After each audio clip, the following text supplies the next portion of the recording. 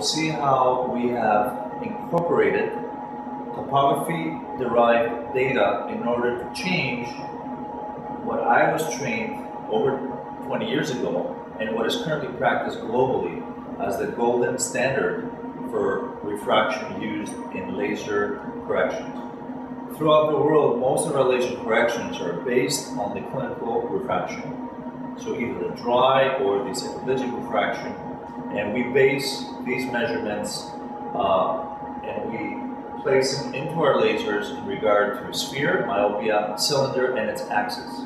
Well, I'm here to show you some surprises in how we're using the topography-guided data in order to refine these refractions, and we have found that these altered, customized, manipulated data are giving us invariably 1 to 2 lines better visual acuities postoperatively.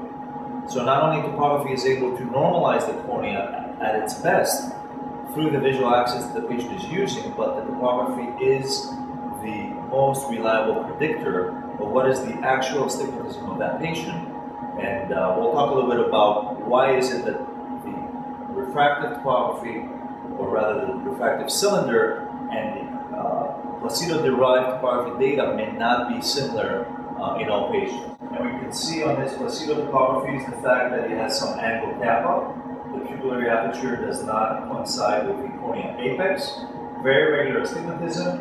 And on the treatment plan, as we can see here on our multiple refractions, we have a minus 475, minus 2 at 35 degrees auto refraction.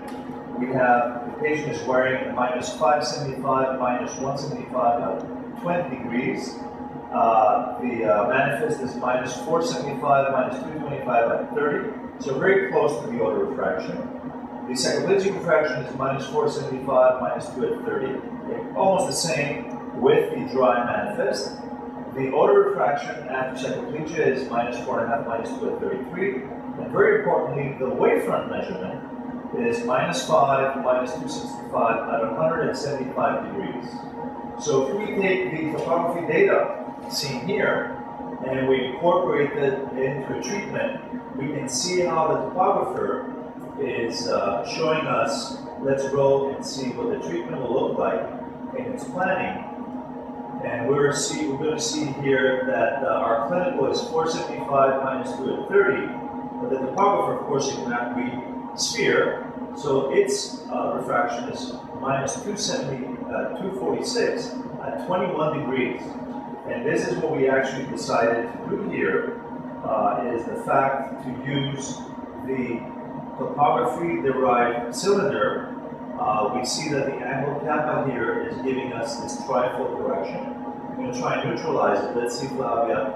It only needs about a minus 0.25 to neutralize. So we're going to add this to our refraction. So our refraction will be, instead of minus 475, it will be minus 5. And our cylinder will be minus 2, the refractive cylinder, but not at 30 degrees, it will be at 21 degrees. So this is our final correction, minus 5, minus 2 at 21 degrees, correcting triangle kappa. You can see here that the pupillary aperture is eccentric to the center of the ablation in order to compensate for the angle kappa that we invariably see even in these low or moderate myopes. This is some very regular astigmatism. Everything looks perfect, right? But we have angle kappa here as well. You can see the XY deviation for the pupil to the cornea apex is 0.03 millimeters on the x-axis, not much, 30 microns. But on the y-axis, we're 0.28 millimeters. This is 280 microns decentered on the vertical axis, and you can see the topographer trying to compensate for this. The sphere here is minus, clinically measured to be minus 5.5 with astigmatism of 1 diopter at 5 degrees. The topographer says differently. It wants to correct minus 173 diopters at 177 degrees. So we're going to arbitrarily increase the cylinder from 1 diopter to 1.5 diopters, at the axis of topographic cylinder, and we're going to take this extra half diopter cylinder out of the sphere, which will make our topographic neutralization become 0. So we're going to add here the minus 5.5 of our clinical refraction after all. So we're going to do minus 5.5, minus 1.5 at 177 degrees instead of the clinical refraction, which is a combination, as we talked about before, of the wearing, manifest dry, cyclo refraction, and wavefront refraction.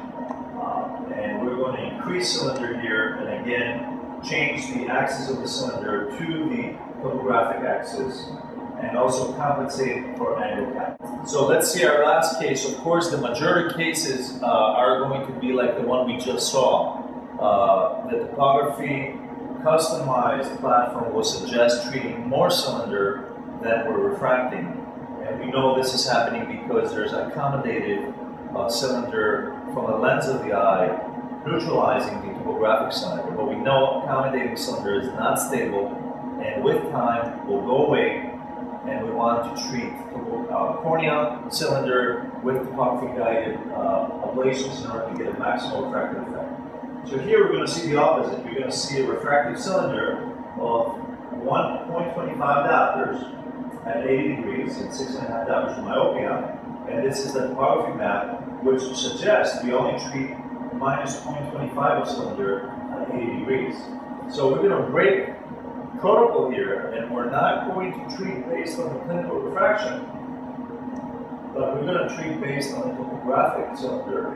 So we're going to reduce the cylinder from 125 to 0.5 at 80 degrees, and then we're going to compensate the sphere accordingly. So the sphere will go from 6.5 to 675. So instead of treating 6.5 sphere, we're going to treat 675, trying to work with a similar spherical equivalent of the clinical refraction, but obeying the topographic suggested data as far as amount of cylinder and axis. So this is an example where we're dramatically reducing the topographic, the refractive cylinder to match the topographic cylinder. We're cutting 0.75 diopters of cylinder, and we're compensating that by increasing the sphere by the appropriate amount. So this is our technique. These are the lessons we've learned this last year from incorporating topographic guided data into refining our clinical refraction